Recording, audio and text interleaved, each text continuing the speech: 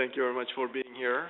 It might be actually the last session of the WTO Public Forum, and I would like to welcome you all to our session on how investment promotion agencies and trade institutions could leverage digital tools to create sustainable supply chain partnerships. We have been partnering with the EIF of WTO to put together this session. As you know, we have little time left to reach climate goals, and every actor is extremely important.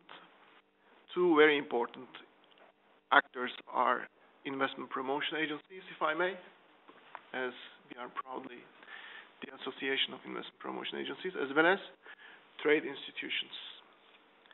Therefore, we do believe that they can take a very important role to make sure that we can utilize some digital tools to make sure we can create some sustainable supply chain partnerships.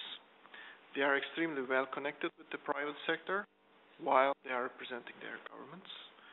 We do believe that they can be taking a very important position to make it happen, to make these partnerships happen.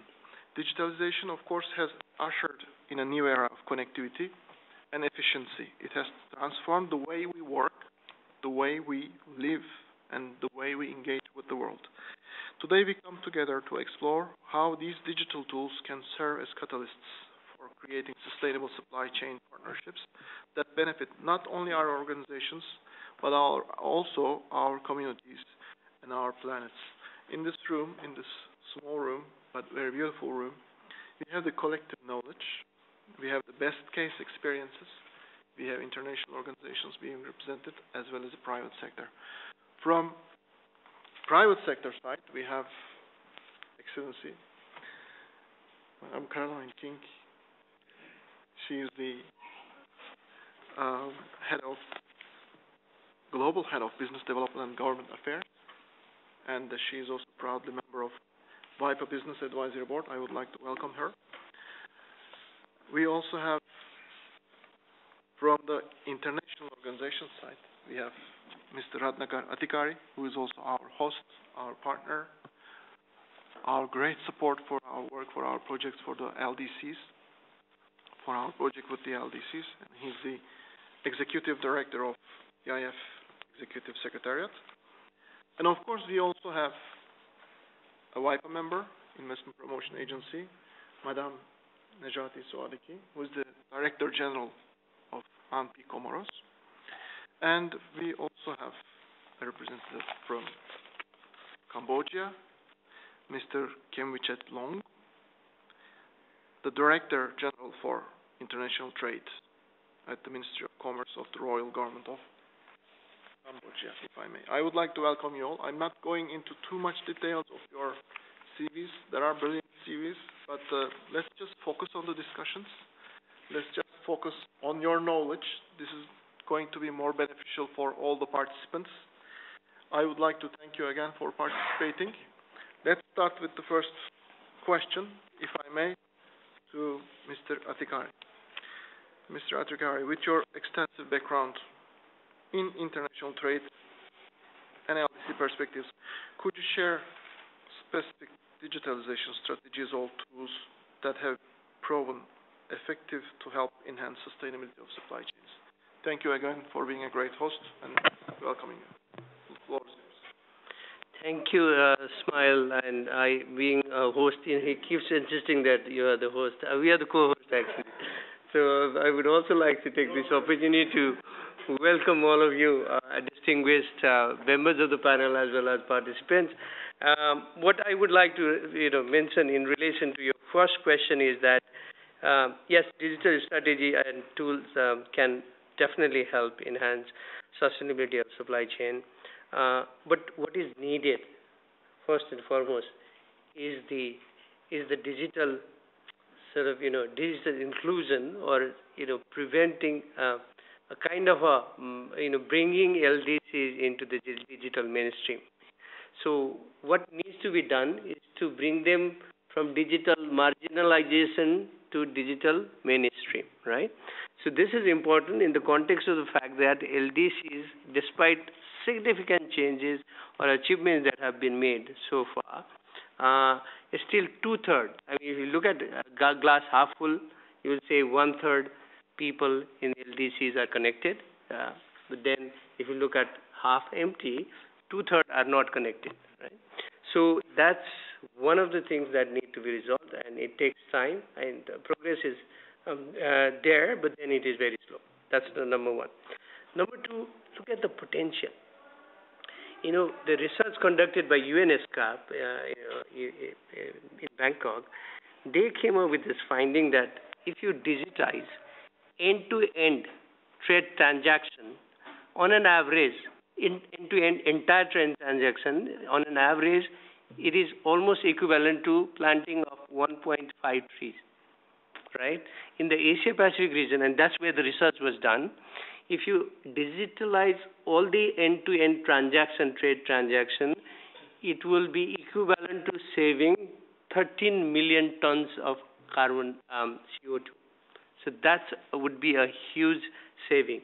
But despite all of these challenges, we have contributed in our own little way to help in the sustainability of supply chain through digitization. I just want to provide three examples.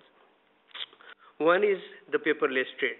What we've done in Vanuatu is to help them to establish electronic single window. And this project was actually initially supported by us. They were able to mobilize additional resources from the government of Australia and the World Bank and others. Then UNCTAD, our partner, they implemented the project by installing the ASICUDA model and everything, right? So as a result of which, what happened was that, you know, the biosecurity certification, the paper formalities were reduced by 95%, and for cargo clearance, paper formalities were completely done away with. Everything was digitalized. As a result of which, and then on top of that, what has happened is that for biosecurity certification, the trips that various businesses needed to take in order to obtain those certification and the paperwork done, that has been reduced by 86%, and in the case of cargo clearance, it's completely done away with, right? So as a result of which, the now time taken for providing the certificate, it used to take 6 days. Now it has come down to as little as 10 minutes. So that's one example of how our little support has contributed to enhance the sustainability of supply chain. And then this has also resulted in almost 6 tons of carbon CO2 being reduced. So that's one example. And this can be scaled up in other countries also, as well as in the other countries in the Pacific, as well as elsewhere. You know, there will be a huge impact. That's number one. Number two, we have supported the government of Rwanda to put in place what is known as e-waste policy, right? And then once that e-waste policy was put in place, they invited a company from United Arab Emirates to enter into a kind of a PPP, public-private partnership modality, whereby they are now able to reuse plastic, and some of the metals, particularly are converted into iron bars for the construction of schools, and as well as new airports, and all the hazardous waste, and they have also found a mechanism how to destroy and how to safely destroy the hazardous waste. So that's another example. And the third one is from my own country, Nepal. What has happened is that we supported them project for the enhancing traceability of tea, which would help them eventually to increase their export of organic tea and to reduce the rejection rate, and which is also an important component of supply chain sustainability. So what we've done is to help them to put in place a system of traceability which is based on digital technology. And as a result of which now this project is still ongoing, and they are quite encouraged by this, and many companies are now receiving inquiries from their buyers, which would eventually pave the way for them to be able to export. So these are a few examples that I want to share right now, and I'll stop here in the interest of time. Thank you very much for sharing these examples in Vanuatu, Rwanda, and Nepal. We should also note it that progress is of course there, but it's going very slow. Let's also try to listen from a representative from an LDC, actually, as we have Madame Swadiki with us. As someone with the expertise in business law, could you elaborate on how adapting to changing needs and regulations impacts AMPI Comoros, and how can legal processes be streamlined and made more investor-friendly through digitalization in the Comoros? Thank you very much. Donc, je vais m'exprimer en S'il vous plaît, vous pouvez parler en français. Mon collègue Raphaël va nous aider pour la traduction. Je sais que certaines personnes dans la salle comprennent d'ailleurs. Ouais, oui, ça peut bien. Si ce n'est pas une majorité, donc je vais représenter les PMA et plus particulièrement les PMA francophones. Alors pour répondre à votre question, je vais commencer d'abord par vous remercier IPA et le CIR pour avoir organisé cette session qui est extrêmement importante et dont le sujet est très pertinent, et de nous permettre de nous exprimer sur un sujet qui est également extrêmement important. Notre collègue, le secrétaire exécutif du CIR, vient de parler de guichet unique et de ce que la digitalisation apporte, notamment en permettant de dématérialiser, donc de ne plus utiliser le papier et donc de préserver nos forêts. Au fur et à mesure. Okay. Au fur et à mesure peut-être. Thank you very much, and I would like to apologize in advance because I'm not a professional interpreter, but I'll do my best. Thank you.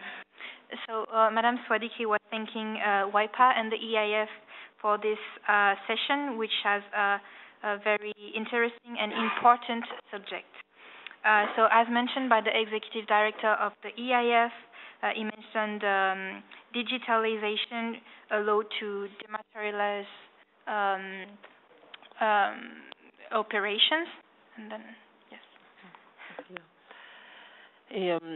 Et donc pour arriver à ce résultat de la dématérialisation, nos pays, nous sommes dans l'obligation tous de réformer nos réglementations. Et c'est le travail de nos agences de promotion des investissements de faire en sorte d'améliorer le climat des affaires. Donc la digitalisation, ça pose plusieurs défis. Il faut savoir que quand on veut digitaliser, on doit s'assurer que pour que ces procédures soient plus rapides, pour qu'elles fassent gagner du temps, pour qu'elles soient plus transparentes, on doit aussi faire en sorte que des questions telles que la cybersécurité soient prises en compte.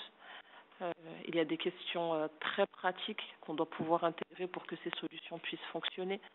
Des questions telles que la signature électronique, qui doit pouvoir être reconnue par nos États. Des questions telles que la réforme des systèmes de paiement aussi, parce que qui dit digitalisation dit pouvoir faire les paiements en ligne pour éviter de se déplacer. Parce que finalement, la durabilité, c'est vrai, c'est tous ces arbres qui ne vont pas être coupés pour faire du papier, mais c'est également tous ces déplacements qu'on ne sera pas obligé de faire parce qu'on pourra faire nos procédures directement derrière nos ordinateurs. Si on parle de chaîne d'approvisionnement, on est obligé de penser également à la question du e-commerce. Et le e-commerce nécessite de réglementer également dans nos États pour prévoir quel est le régime qui s'applique aux transactions qui sont faites à travers Internet. Et tous nos pays doivent pouvoir se mettre aux normes et pouvoir se mettre à niveau en adoptant des réglementations dans ces domaines-là. Il y a également la question des télécommunications qui sont essentielles. Oui. Laissez pour la question bien avant que c'est trop long.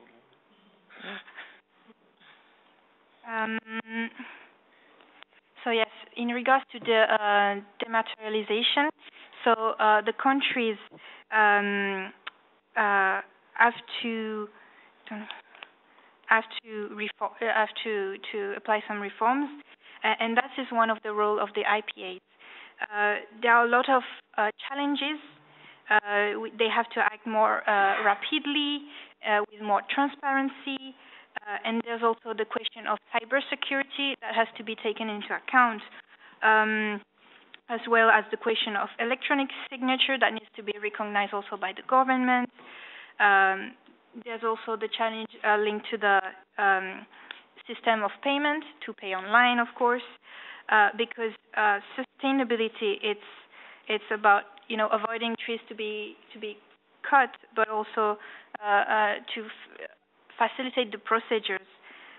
In regards to the value chains, it's also touched upon e-commerce, and all the governments need to apply some rules and to be up to date. Etc., etc. Donc il est aussi important d'adapter la réglementation que d'intégrer des solutions logicielles, techniques qui permettent d'aboutir à la digitalisation.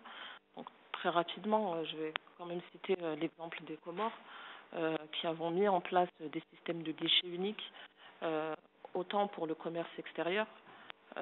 Donc on a connecté différents services à la Direction générale des douanes, mais aussi pour d'autres procédures telles que la création d'entreprises, qui est essentielle au niveau de l'implantation, où on a mis en place également ces systèmes de guichets uniques.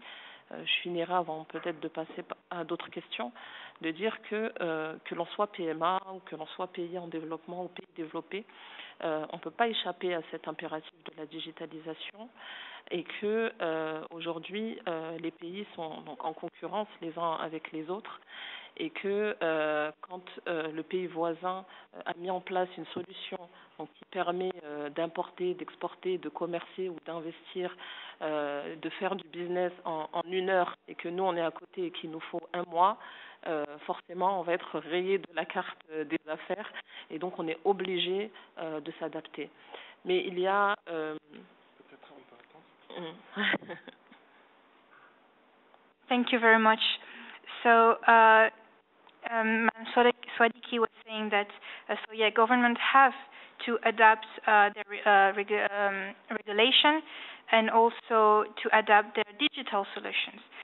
So she gave the example of Comoros, which has in place a single window system for external trade and also to connect with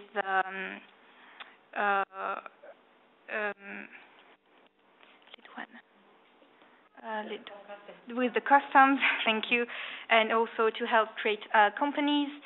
But she was saying that in general, maybe LDCs, developed countries, or any other country, it is important and it has to move to digital because the countries are in competition between each other, meaning that if one country has a solution and can have procedures done in an hour while the country itself needs a month to do the same thing, then they will be left behind. So it has to apply all those. Peut-être pour conclure en disant que le digital permet de se faire concurrence quel que soit le niveau de développement. Même pour les pays qui ont raté le train de la révolution industrielle, on dit souvent qu'on peut rattraper le train de la révolution numérique. Pour preuve, aujourd'hui, on arrive à mettre en place des solutions similaires, quelle que soit la catégorie ou quel que soit le niveau de développement du pays. Et donc, ça permet réellement à ces différents pays de se mettre au même niveau sur ce genre d'outils qui sont devenus nécessaires dans l'utilisation pour promouvoir les chaînes de valeur ou pour faciliter les chaînes d'approvisionnement durable. So digital is also a way to put in competition all countries together. Even if all countries can be in competition together, maybe LDC or whatever, they are all on the same style because it is possible to catch up on the digital transformation and all the countries can be equal. Thank you very much, Madame Swadiki. Thank you very much, Raphael. I mean, although you're not a professional interpreter, you're doing a great job. Thank you for that, especially. And we're here also to listen best case experiences, and we have Mr. Long representing Cambodia. And actually, one of the best practices that I have in my notes is the suppliers database with sustainability dimensions that was developed by the Council. for development of Cambodia to improve the linkages between foreign firms and domestic suppliers. If I would like to come to my question, Cambodia's commitment to climate goals trade is evident, also given its vulnerability to climate change. Can you provide insights into the specific actions taken by the Cambodian government to address these challenges, and how do these actions align with the greener regulations and international agreements like ASEAN? The floor is yours, sir.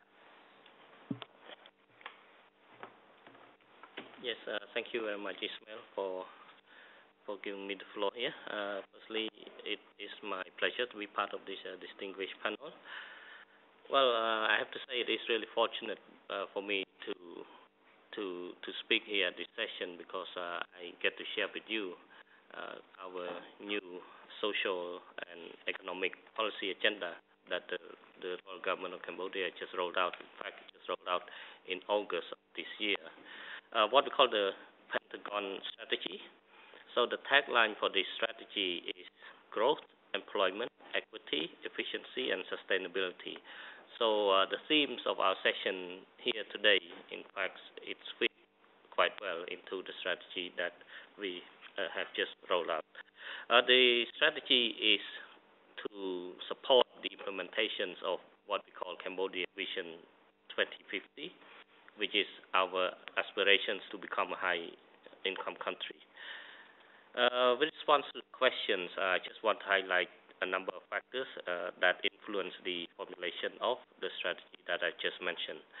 First is the geo-economic fragmentation and the globalizations. These kind of trends, it impacts the flow of goods, services, and investment. In fact, it also caused the supply chain disruptions, which is something that we are talking here today to discuss how we can solve this. Second is the digital transformations, because as we know, digitalization has increased its significant role in economic activities, business, and governance. So it's everywhere. The third is environmental and climate change, which is the main question that is addressed to me. Well, I just want to go a little bit deeper into the strategy.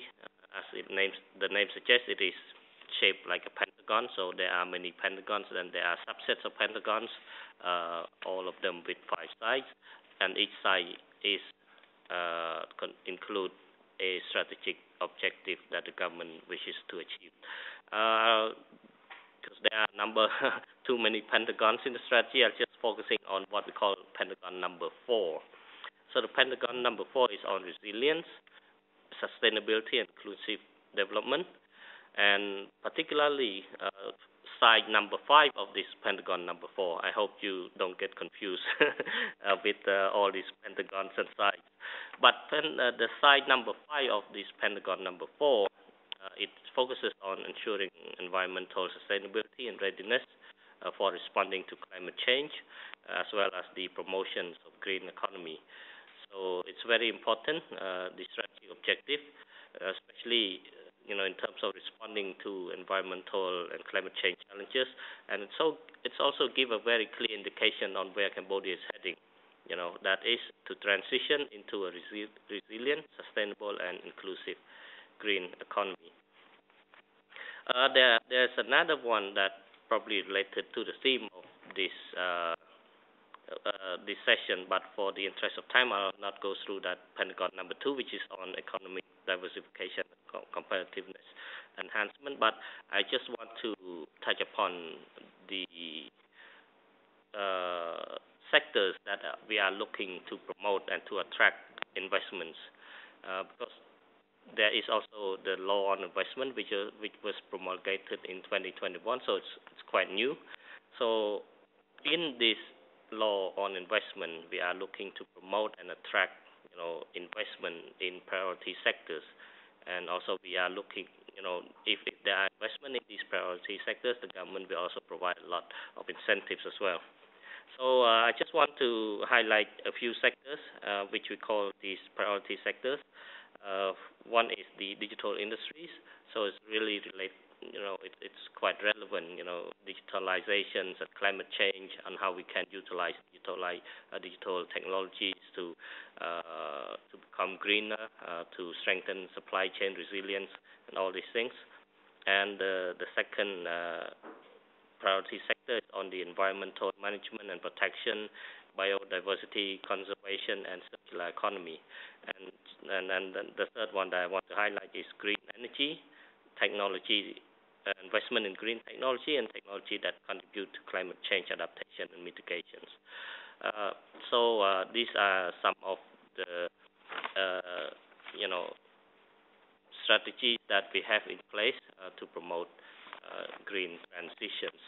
I'm not sure I have more time, but if you don't mind, I just go quickly to what we're doing at the regional level, because Cambodia is part of ASEAN. So ASEAN, we have the 10 countries in Southeast Asia, plus Timor-Leste that will become the 11th member very soon. In ASEAN, we are currently formulating what we call the ASEAN Community Vision post-2025, because we have until now the Vision 2025 for ASEAN community, but we are looking forward. So the next vision will be a 20-year strategy, will be Vision 2045. So we have like strategies and tools. So what we have at the regional level is what we call the ASEAN Framework on Circular Economy for the ASEAN Economic Community. I just want to highlight 3 strategic goals of having, for this ASEAN Framework on Circular Economy. If you like, we can get the perspectives for the ASEANs in the second part, or okay. I can also leave you to continue, because it's going to be in the part of the second Okay, question. all right. But I can also leave you to continue. maybe. As you prefer. Okay, let me just finish the ASEAN part, because it will be it's going to finish soon. So sustain resilient, resource efficient, and sustainable growth. That's the aim of the ASEAN Framework on Circular Economy in a summarized form. But then again, we also have the ASEAN strategy for carbon neutrality. So this carbon neutrality strategy it has the aims to accelerate inclusive transitions to green economy, fostering sustainable growth, and trade competitiveness for our members. We have to understand that the trends that we have here is that a lot of focus have been put upon green transitions, and we have to turn that into opportunities. So there's opportunities for ASEAN as a region to attract more green investment into the region, and therefore provide all the benefits to the people. So I just want to if you don't mind, just one point on the sustainability database. That was actually it was supported by the World Economic Forum in cooperation with the Council of Development of Cambodia, which is the investment development agency for Cambodia actually. So we have a lot of MSME who actually registered to the database, and provide all sorts of sustainability elements, from whether they are using organics material, whether they are using solar energy, all these sustainability elements are provided. And then if there are, buyers or someone who are interested in those products can go in and check out who is doing what in terms of, implementing sustainability strategies for themselves. And then obviously there are, contact information that, both parties can contact one another. So I'll stop here. Thank you very much. Thank you very much for sharing these good examples on Cambodia's vision and strategy to exceed, to somehow reach the sustainability goals. I mean, as we were recently speaking in a previous session that I have been speaking of EIF. I mean, the connection between the private sector and the investment promotion agencies and the trade institutions, I think, is the key. We must make sure that interaction between these two institutions are there. I mean, and time to time we may not be sure, we may not be 100% sure whether the connection is really there. And we would like to understand this whether it is, from your perspective, Ms. King, as a private sector part of the discussion, what role can be played by the private sector and vice versa? Perhaps it should be the role of IPAs, role of the trade institutions as well should be there. Also, it can be also private sector should also have some things to do. So how do you see this equation? Where should be this interconnection can be further enhanced, in your opinion? Thanks, Ismail. It's a pleasure to be here, and also nice to see so many of you on a Friday afternoon, fairly late.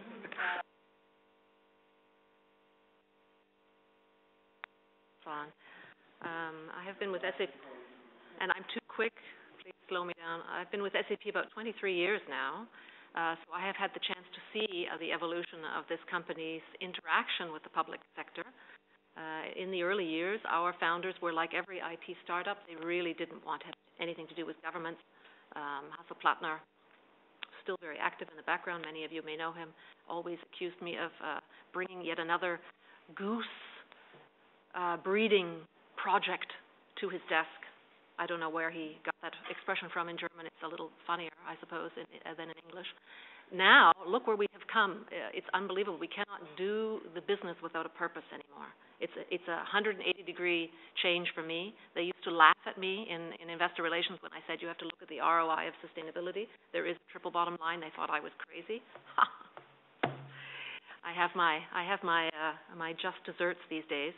And why is that? What has happened? Well, of course, it's a win-win for a company like SAP to invest in these technologies and to sell them.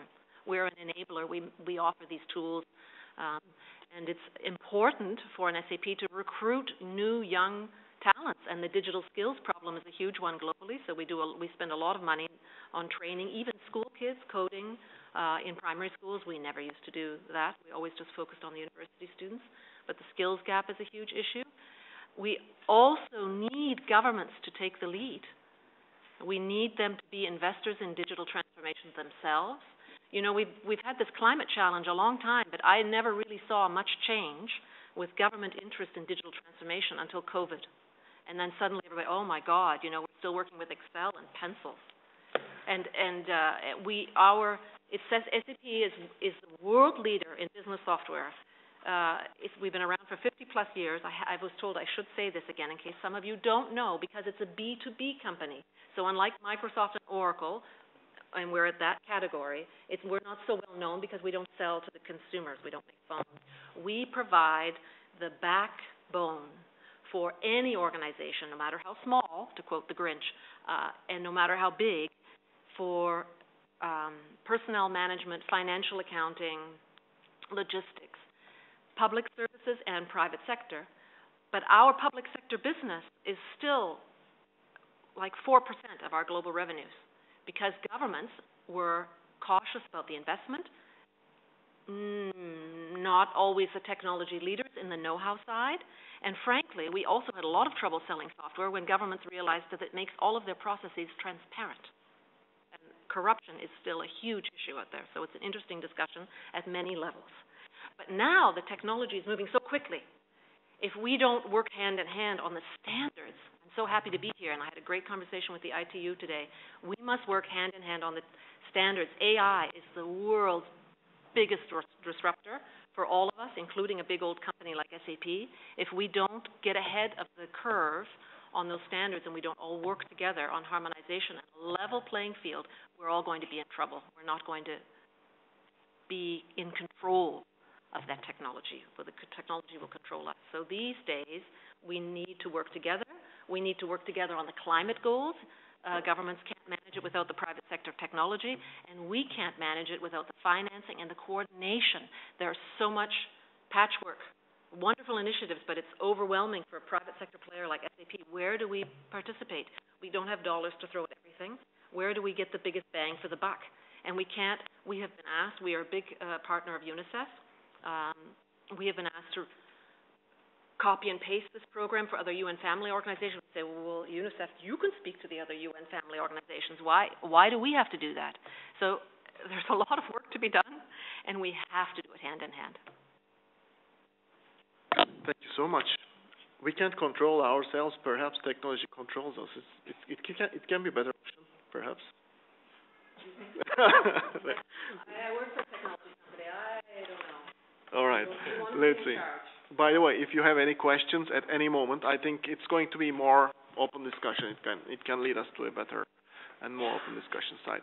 I'm going to continue with the second part of our questions, if I may. And second question for Mr. Atekari.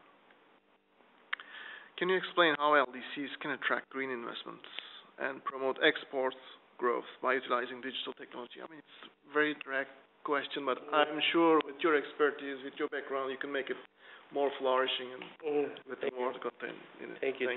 Thank you so much.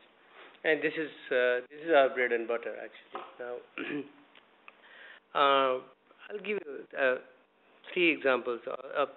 With the help of 3 examples, I want to explain this question, actually respond to this question. Something that we do is called diagnostic trade integration study, right? And this is the foundational work that we do at the country level. For those of you who do not know EIF very well, I just want to mention this, that the moment any country walks into the EIF and then starts asking for the support, then first thing we ask them to do is to conduct diagnostic work, because we need to understand clearly what are their needs, what are their priorities, what are their challenges, right? So this is the document that provides that. And then we update it regularly, 3 to 5 years for each LDC.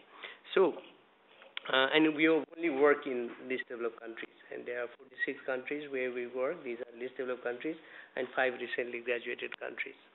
So what the DTIS does is to identify a priority action matrix, right? What needs to be done?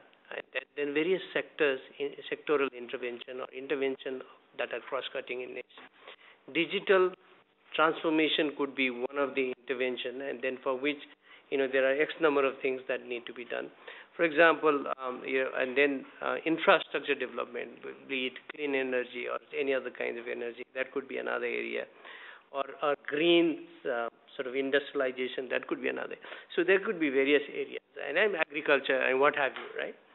So what we can possibly do, we can do it better actually at it by helping these countries not only to prepare the DTIS, but also to cost the intervention. Everything is budgeted, and they should then very well define, where the money is going to come from. Is it going to come from the public sources? If it's public source, whether it's going to come from the government treasury or from aid for trade resources, such as the one that we provide, or from other official development assistance, or from the private sector, right? Or impact investment, blended finance, and what have you.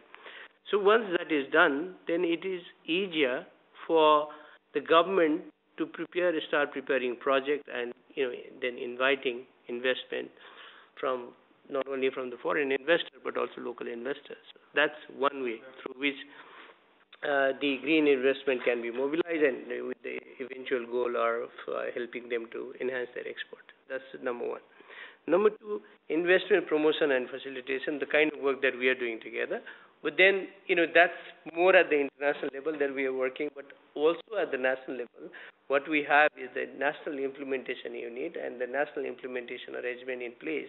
And one of the responsibilities for them is to prepare, revise legislation and procedure in order to make their environment more business friendly. A country such as Cambodia, who is a beneficiary of the EIF, has done it very well. Comoros, very few other countries have done it, right? So that's one. But I want to provide, that's a general approach, and as a result of which our intervention, some of them have managed to sort of improve their investment climate. But very specific example that I want to provide here is the example of Bhutan. What they did was, through our support, they put in place what is known as e-regulation. And e-regulation is basically a digital tool and basically a website where you have all the information. And particularly for the investment, they work together with UNCTAD, and what they were able to come up with is a kind of a website where you have all the information. It is a great transparency exercise. It has all the rules and procedure on the business registration, and then it has on fiscal matters, tax-related matters, land acquisition, everything on a single website page. Then That was also then circulated to the various missions and embassies of Bhutan elsewhere, in wherever they are present. And this actually initiative was launched in November 2020 at the height of the pandemic, November 2020. So we have somebody from Bhutan here if you want to ask more questions. So, and then between that period and August 2022, that's the time when we have the latest data, they were able to mobilize investment worth 1.2 billion Nultram, which is equivalent to 365 billion US dollar. And part of that was local investment, but part of that was foreign investment also. We haven't done accounting as to how much of it was green investment and how much of it was brown investment or black investment, but then definitely that's one area worth exploring. And this is something that I want to highlight. And the other is the kind of work that we are doing together with WIPA. So we are building capacity of investment promotion agencies to be able not only to attract foreign investment, but also to retain them by providing aftercare services and everything, right? So this is covering. Initially, we started out with Anglophone countries, then we realized that we haven't done anything in Francophone countries. We now started, and then we are now happy to know that our Francophone countries are also quite capable. We have the DG of the National Investment Promotion Agency of Comoros who would explain in further details. And then we are also working together with UNCTAD, which is our partner, and then WIPA as well as UNIDO and other 6 agencies altogether, in order to promote investment on sustainable development sectors. When we talk about sustainable development sectors, one of them is definitely the green sector. And finally, what we can also do is that we can provide tiny little money, a drop in the ocean, not a drop in the ocean, drop in the glass, right? So 1.5 million, up to $1.5 million that we have provided, and in some cases even 3 million. So we provide that money to de-risk investment so that, it will help the private sector to jump in. Then the private sector would say that, okay, you've taken the last bit, and then, the government has put in some money and there's some public investment, then it becomes attractive for them to make investment. And this is the kind of blended finance that, we think is going to be the future. I mean, just the way EI is going to be the future of technology, I think blended finance is going to be the future of investment. I stop here. Thank you. Thank you, Mr. Atikari. This is a project that we have been always proud about, the joint project that we've been doing together with the EIF, and to make sure that the IPAs can also coordinate, let's say, efforts together with the NIUs and the other institutions in the area. Therefore, we have always put, let's say, private sector in the middle of whatever we do. I mean, you have been one of the great partners of this project. Therefore, we always hope that this is going to be turning into a useful and operational efforts that we've been putting together with the important support of EIF. And I would like to continue with my next question for you, Madam Suariki. As Vice Presidency of RIAP, what collaborative initiatives or digital platforms have been effective in promoting investment in emerging economies or LDCs, and how these experiences benefit other countries seeking to attract investment? If you have any examples, please.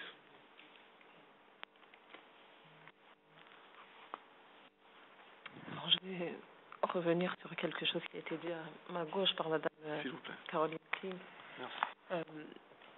en introduction. C'est que la digitalisation, pour nous, les agences de promotion des investissements, ça sert 2 objectifs.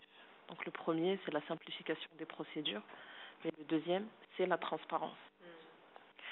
C'est la transparence. Et cette transparence, on l'obtient par la disponibilité de l'information et de la même information pour tous. Raphaël. Thank you very much. So before everything, Madame Swadiki wanted to come back to what was mentioned by the representative of SAP. So that digitalization for IPAs. So digitalization for IPAs has two objectives. One is to simplify the procedures, and the second one is transparency. But transparency can be obtained by having available information and the same information. Et donc, grâce aux différentes organisations qui réunissent les agences de promotion des investissements, WIPA en est une. Il y a une organisation des agences francophones de promotion de l'investissement. Nous sommes aussi membres des agences de promotion des investissements de COMESA.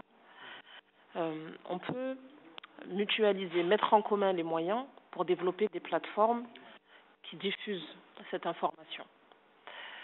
Donc, nous allons avoir des sites web, des portails ou d'autres choses qui permettent de renseigner sur les opportunités d'investissement, sur les procédures, sur les coûts de procédures, puisqu'on a parlé ici de la corruption, les coûts des procédures, les opportunités, les banques de projets, etc., à travers ces plateformes qu'on développe en commun.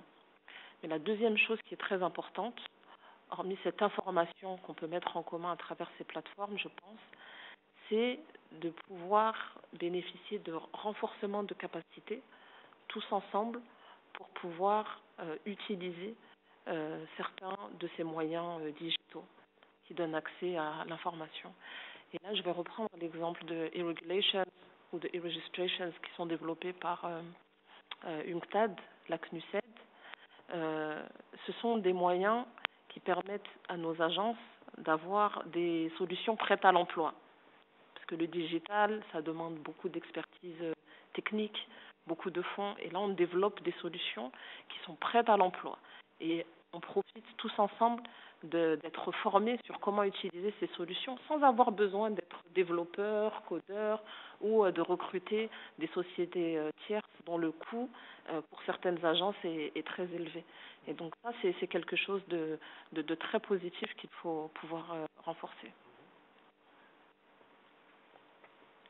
So thanks to those organizations that are gathering together all the IPAs like WIPA, Comoros also is part of the COMESA one, and also of an organization bringing all the Francophone IPAs together. What is important is to put in place a platform to have access to all this information, to have access to the procedure, the cost of those procedures, information about the investment opportunities, the bankable projects, and a second important thing is the capacity building for everyone to know how to use those digital tools. So the example of the tools by UNCTAD, which are ready to use tools, it is great, and also because it comes along with a training to use those digital tools, and so it avoids countries to pay and have additional costs for training and putting in place such tools. Je vais finir je suis obligée de parler effectivement du programme qui a été développé par le CIR et la WIPA, destiné à renforcer les capacités des agences de promotion des investissements francophones. Et ça ne s'invente pas, mais on avait organisé à Moroni dernièrement une masterclass sur la thématique de utiliser l'intelligence artificielle pour promouvoir l'investissement.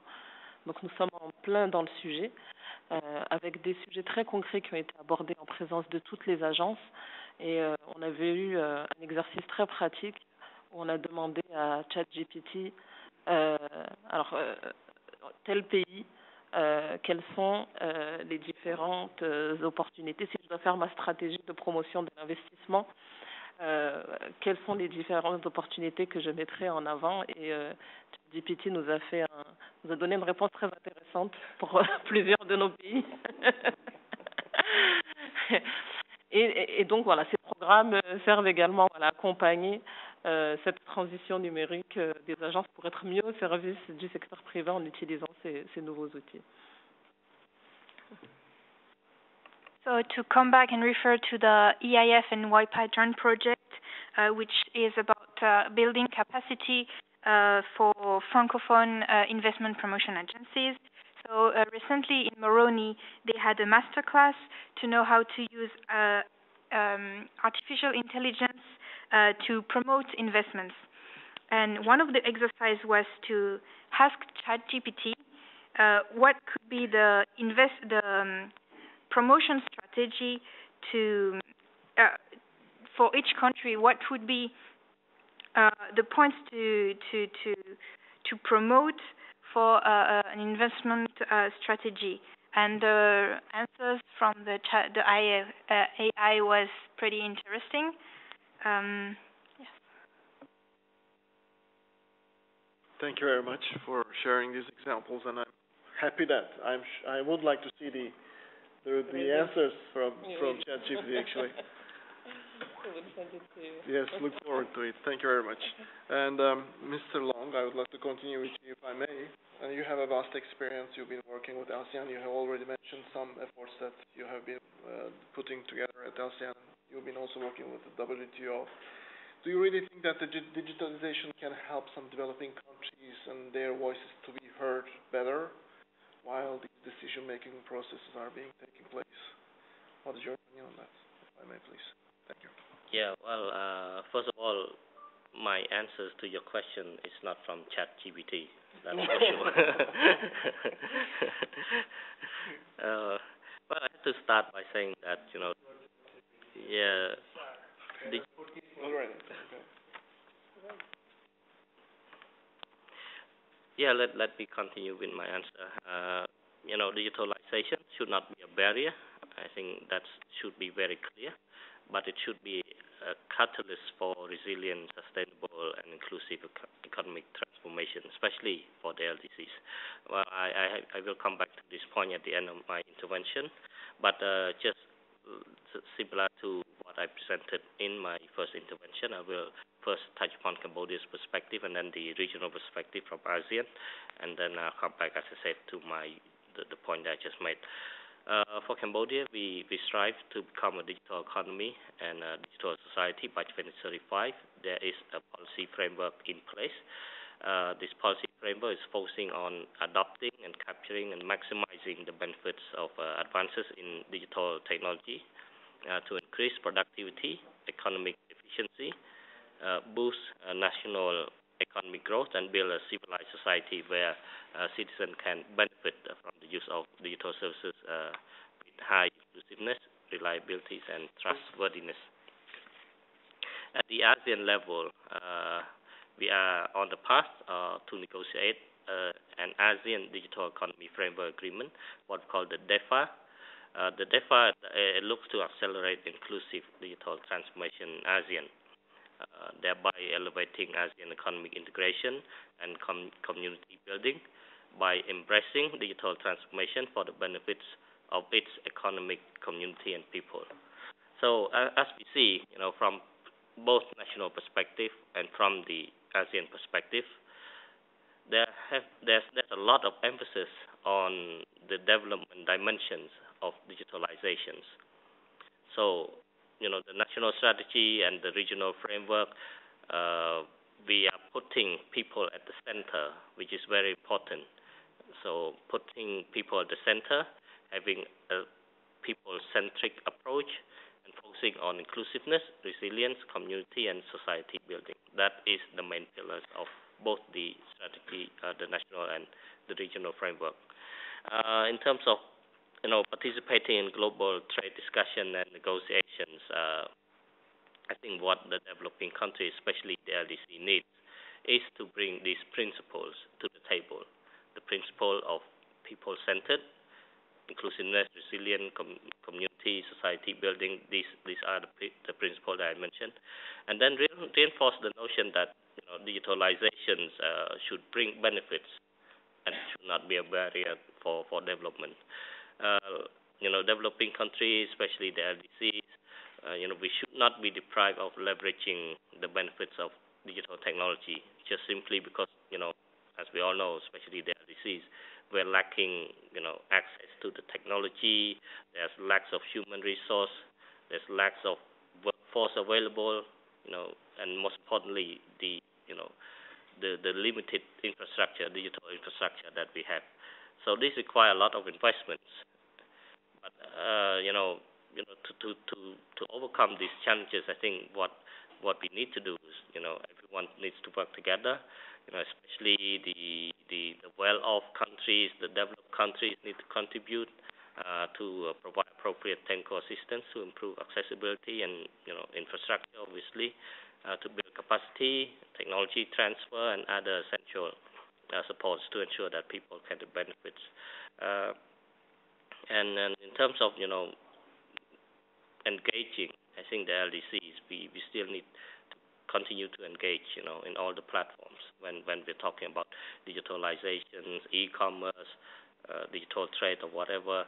We have to continue to engage, but I have to say that the platform for engagement, it should be open, transparent, and inclusive. Yeah. Thank you. Thank you so much. Access to technology, access to workforce has been, let's say, one of the main challenges in LDCs and developing countries. Perhaps private sector could have some options, some facilitations that could be provided. Let's turn again to the representative from the private sector, to Ms. King, and there are perhaps some cross-sectoral collaborations, if any, that can be enhanced by digitalization, have successfully achieved both corporate social responsibility and sustainability goals. I mean, additionally, in your role of government relations, are there any, how do you see digital tools aiding governments? Let me put this way. Can they really utilize it in a efficient way, or how these digital tools can be utilized in a more efficient way by governments as well as the private sector? What will be your thoughts on that? Yeah, I think it's become a lot easier. One of the things that SAP we still hear out there is that this is the big old dinosaur in the software market that only creates solutions for LEs, for large enterprises, that you can't afford SAP software at the micro level, and that's just not true anymore. It hasn't been true for a long time. 80% of the company's customers are SMEs, and with the evolution of cloud models, the whole licensing, the whole way we do business has changed, and the software is much more modular. So we have a lot of interesting developments at the front end of the business. So you can think of a big mothership, and then there are all these speedboats cruising around the mothership, developing new technologies with the help of startups. We do a lot of investment in startups. Of course, we're also interested in the talent and the new ideas, and so we develop partners and take over some of these as well. But we also have intrapreneurs. So one interesting solution, just to cite a couple of examples, it always makes it easier, is a solution we developed for the certification of green hydrogen, so that in the transport from start to finish, you can keep track not only of is the hydrogen still green in the sense of the strictly environmental sense, but also as a digital twin for ESG reporting. So this is an intrapreneur solution that was developed in Australia by an SAP employee, and we're now certified it with and worked on a partnership with GIZ, the German Technical Cooperation Agency, and are offering this technology in partnership with governments and organizations that are interested. So in the Brazilian German delegation trip, or the German consultations in the fall, we kicked that off in Brazil, but it is available as something that we could consider as just one example among hundreds of a PPP. We do a lot with GIZ. Most of it's on the capacity building, on the skills development side. As a German company, that's our first natural partner, so to speak, in that landscape. But there are also interesting opportunities in technology. Another one is something we did in East Africa, project on the Cashew Coast, about traceability. So we created a rural sourcing management on a mobile application, front end, small, modular, not the big SAP Cadillac that you would typically think of, to help process payments for the farmers, so that they could also track the development of these of the cashew from harvest to delivery. Though, of course, we have big solutions at the other end. I mean, supply chains. It's interesting to see what's going on in the private sector. We just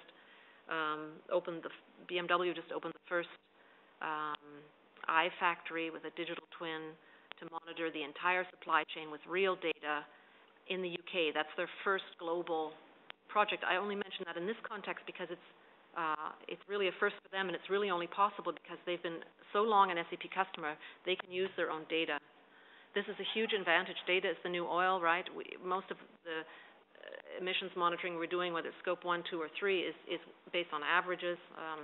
And this is a chance, of course, that an SAP can offer because we have a huge, with 50-plus years of experience in 23 sectors, we have a huge database of real-time data. It's customer data, so of course there's a process to go through to get this to be open and accessible, but there is an enormous interest, and there are a lot of smaller projects on this data sharing side too. So from the small to the big, there are a number of opportunities for optimizing supply chains, real-time data, measuring carbon footprints, doing predictive planning, measuring your performance against the achievement of SDG goals are just a few of the things that we're working on these days.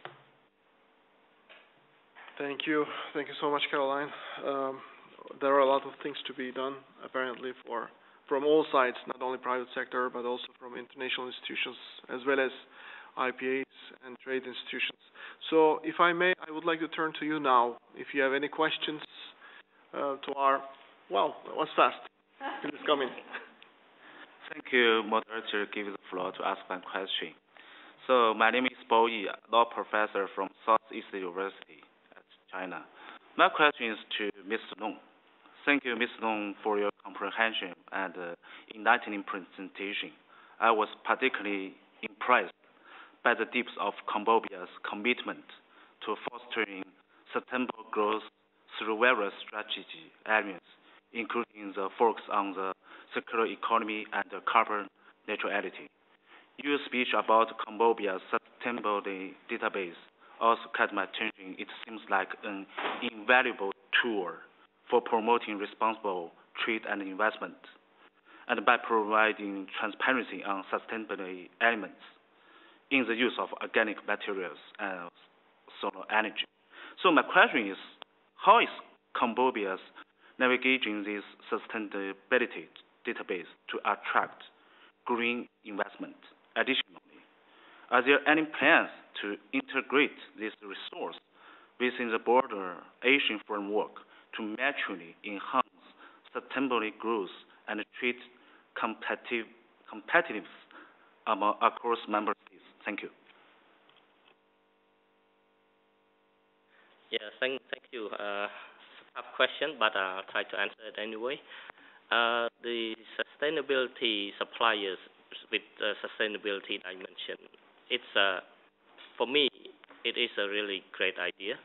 It has never been done before in Cambodia. This is the first time that we ever compile or collate, all the SME into one single database, and that database not only provide, all the contact information on what kind of products and services they are providing, and also in not only the certificates, all these certificates that they are complying with, but also with the sustainability dimension elements. And we try to adapt this kind of approach in our other platform, what we call CambodiaTrade.com, which is we received the funding and support from the EAF. And I want to highlight this CambodiaTrade.com platform a little bit because, as I said, we try to adopt the sustainability approach because the CambodiaTrade.com platform, we have 130 SMEs who are participating in the platform. It's an e-commerce platform, I have to say, focusing on B2B, and also we have like some B2C operations as well. And we try to, encapsulate what the sustainability database provides provide. All these sustainability elements. We want to put it in to provide the buyers, the business, the consumers. When they come into the Cambodia Trade Platform, they see whether these SME, these sellers, the vendors, whether they are pursuing any sustainability initiative by themselves. So these two tools is very important in terms of outreaching to the wider market. For CambodiaTrade.com, we've been going around the region. I think we went to Korea, to China, to other places as well, to promote it. Because traditionally, when you promote something, promote a product, or you promote a service, one company can go to trade fairs or exhibitions, but that's only one company. And if you want more, you have to provide a lot of more resources to them, because they will not simply go by themselves. Obviously, larger SMEs, they can afford to go, but for us, all our SMEs are very, very small, micro SME. So we have to providing them with some support, some hand holdings, and for us, we thought that we might as well bring CambodiaTrade.com, which has 130 SMEs. It's just one platform to the trade fair, to the exhibition, and then we can support all of them through this platform alone. So this is some activities that we have already implemented. But going back to your question regarding the ASEAN, how we can connect it with the wider consumer base or wider business in ASEAN. In fact, there was, I think it's onlineasean.com, that was just recently launched during the ASEAN Economic Ministers meeting earlier this month, I think. This ASEANonline.com, it's linked to the marketplaces and all the sellers and vendors within ASEAN. So what we need to do next is try to link CambodiaTrade.com to this ASEAN Online, just to provide more accessibilities and enabling environments for our SMEs to reach out. So I'll stop here. Thank you. Thank you very much. We have only 4 minutes to go. Do you have any other questions? Please.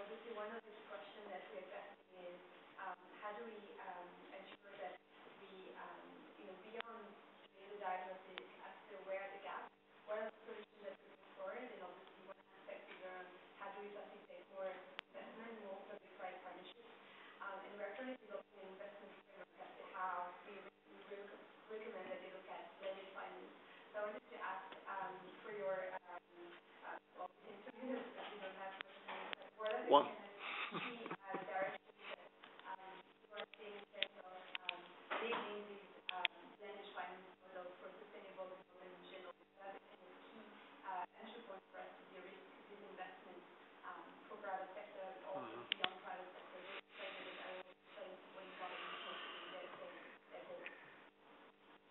Yes, one of the things that we are doing in order to improve the investment climate in general, which is important for de-risking investment, actually. Bulk of the thing that I was just mentioning this example of Bhutan. Bulk of the challenge is that for the investors is that you want to go there and have a big sort of digital infrastructure in place, and for which, or you want to set up a clean energy sort of plan, right? But then the major challenge that you have is the land acquisition, right? And that itself becomes a major risk, right? So in order to address these challenges, the general and specific investment climate improvement that is required in LDC is the number one criteria, right? But number two, when I talk about very specifically de-risking, I'm basically talking about the possibility of utilizing public money, such as the resources that we provide to the country, or resources that comes from various ODA mode of financing, official development assistance mode of financing, or government themselves putting in resources, or even impact investors or somebody else putting in resources, or philanthropies putting in resources. These are all public money, right? So if you have a large chunk, that's already sort of taken care of, and how blended finance works is that you have the first loss layer that can be taken care of by most of the public resources, and then you have mezzanine layer which can be taken care of by a combination of public and private investment, including now pension fund and insurance company, and the third layer which is profitable layer, and that's where the private sectors can come in. So that's the kind of model we are thinking of. We have not yet done anything in that regard. And this is where UNCDF, an organization based in New York called United Nations Capital Development Fund, they are working by following this kind of modality. And we are also moving in that direction, thinking of moving in that direction. We can discuss more. Yeah. Thank you so much. I think we are already on time now. We should finalize. And let's see what AI said, what the AI's input for the closing remarks of today's discussion. I'll directly read from ChatGPT. Our discussions have underscored the undeniable truth. Digitalization is not merely a technological leap. It's our pathway to a sustainable future. By harnessing the power of digital tools, investment promotion agencies and trade institutions can become pivotal change makers in the world of supply chains, which is not bad, right? Thank you so much for participating. Thank you so much for being a great host. Thanks to all the participants.